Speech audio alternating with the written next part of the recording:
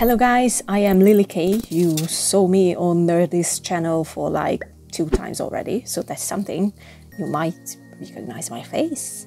And I am here today to talk about the same things as the guys did, sadly. And I am sad that we have to talk about this. Like, why? I think it's a universal question, like why, in a lot of cases, but this one is really just a hard why. We are, of course, talking about the toxic fans. And every big movie has these people.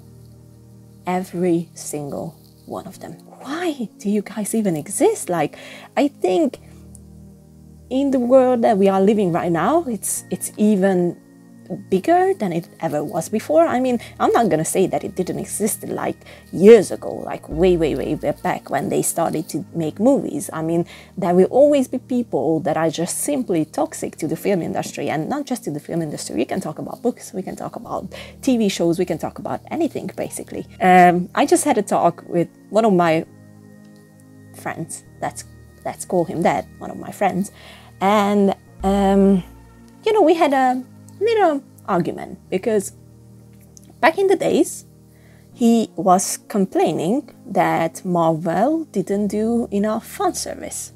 So there were things that we wanted to see but we didn't get to see because they choose another path, just to, you know, get it clear.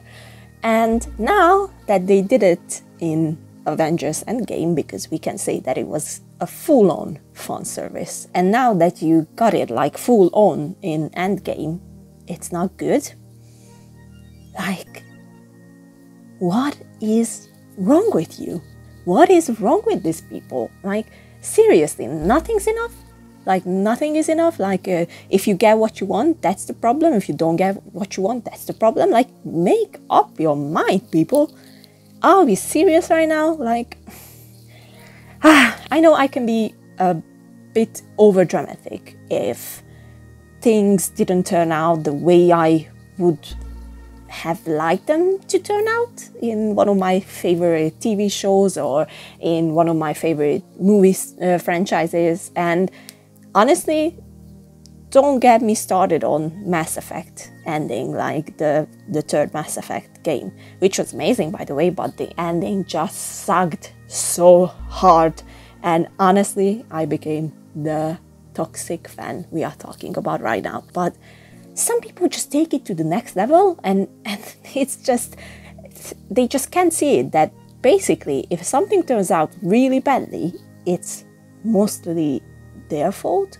Because you might think that the people that are making these films and TV shows are not really listening to you, but they do.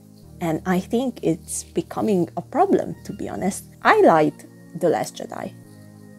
I really liked it. I know that even Mark Hamill had problems with it, but I thought it was fun. I thought it was interesting. I thought that it brought in something different. And then seeing how they attacked that poor girl who was playing the new character, that was just a character that she played, and she was actually really good at it, and she made it fun. And I just cannot imagine, how can you start your career when people are coming around and saying really bad things about you, and they weren't even true. She did what she could with the character, and I think for her first role it was really good.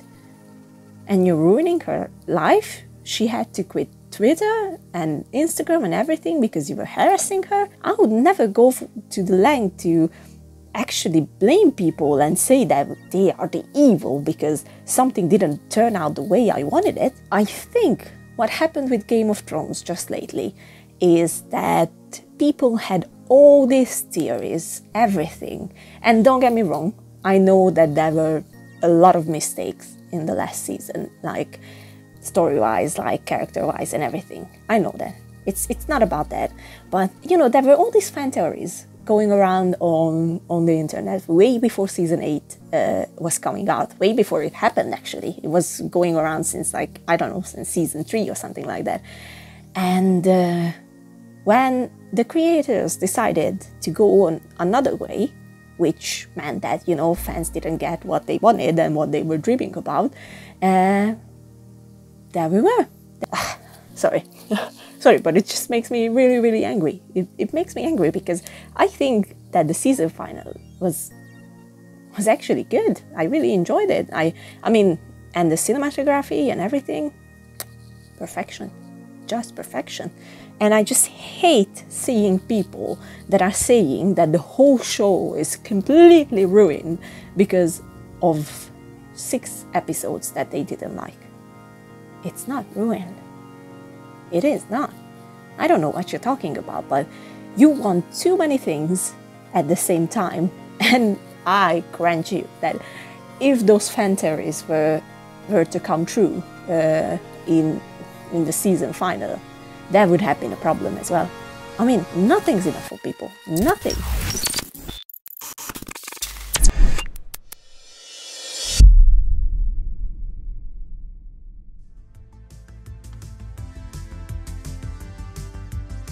Thank you guys so much for tuning in here today at Nerdy Blurb TV and checking out this video.